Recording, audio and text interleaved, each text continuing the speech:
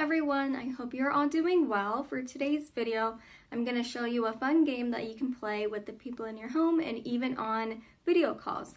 So it's called Mad Libs, and for those that don't know what Mad Libs are, it's basically a word game where one player prompts the others for a list of words to substitute for blanks in a story before reading aloud. So you would have all of these blanks, and underneath the blanks would be different parts of speech. So you could have nouns, have verbs, you can have exclamation, you can have even more specific categories like profession, anything like that. So the player would ask the others, to give them a word, and they could write it down.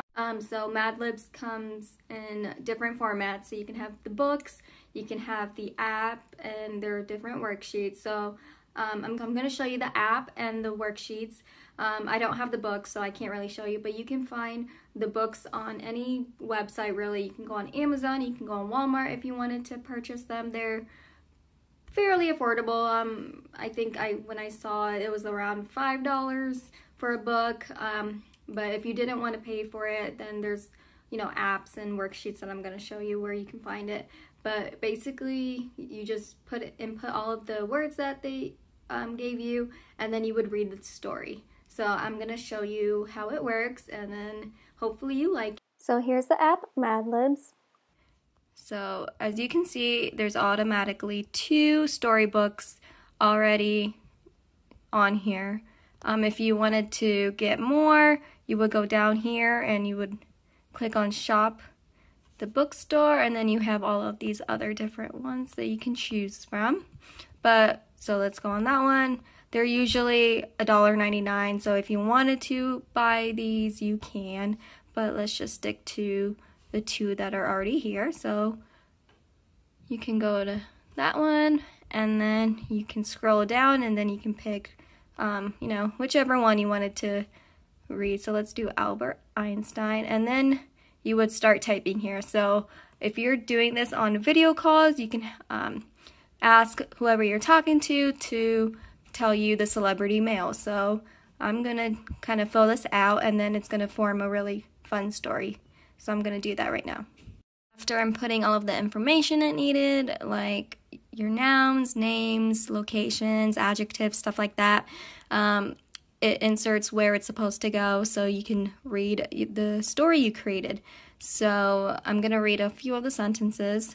So Albert Einstein, the son of Zac Efron and Selena Gomez, was born in Ulm, Germany in 1879. In 1902, he had a job as assistant table in the Swiss patent office and attended the University of Zurich. There he began studying atoms, molecules, and bottles. As you can see, it doesn't really make a whole lot of sense, but it's supposed to be fun, entertaining. You can be as creative as you want. And when you go back, you can also do other stories, or you can actually go back and replay it. So you can probably have someone else do the same story, see what they come up with. It's just really fun. It's really entertaining. And yeah, and hope you enjoy this game. It's only on iOS devices like your iPhone and iPad. So unfortunately, if you have an Android phone, you won't be able to play with this, but there's going to be different worksheets that you can probably find online, and then I'll show you if you don't have a phone and you still wanted to play. So here is another option if you didn't want to play on your phone, or you don't have access to Mad Libs on your phone because it's only for iOS devices. You can always go to woojunior.com, and then I can link this in the description box so you don't have to go searching for it. You can just click on it to get to this page. So there's so many different categories that you can go through and click on whatever one that interests you. So I'm going to go to the spring and summer section, and then they have a few different stories here. So there's summer trip, there's a pizza one, there's pretty princess, whatever story you want to play with. So I'm going to click on visiting the zoo, and then up here you see that there's an option if you wanted to print, but if you didn't want to print, that's okay. You can always write down the words that the other person tells you down on a piece of paper, so that way you can just read it along instead of printing it out. It kind of saves you on ink if you don't have ink or paper, you know, stuff like that. So yeah, that's basically another way that you can play Mad Libs. There's tons of different websites you can probably go to, but I just like this one because there's already so many different ones that you can choose from within the different sections, which is really great. So here's a list of words that I had asked my brother, and if you weren't printing it out, you can always read it this way. So I'm going to read a few of the sentences. So the zoo is a metallic place to learn about different types of mattresses. There are yellow animals and indigo animals there.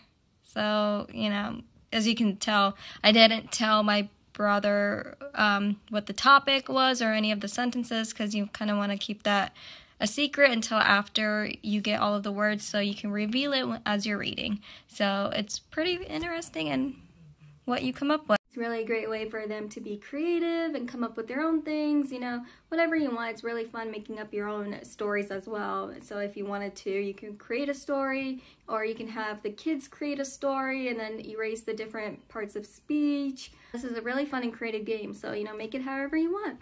Yeah, try it out.